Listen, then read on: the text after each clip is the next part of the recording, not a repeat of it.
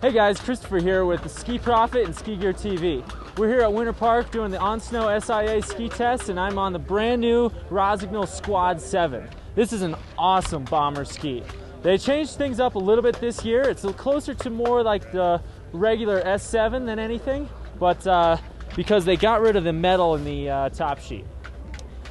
Turned it into a straight tail, but kept the tail rocker, so it almost seems like you do have a twin tip ski on.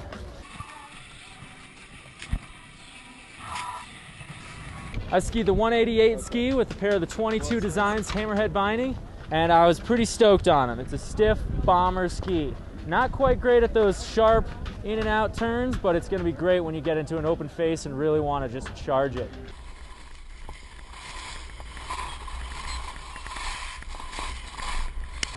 You can check these skis out and the rest of Rossignol's line at any Rossignol dealer, and also check more of our stuff out at Ski Gear TV.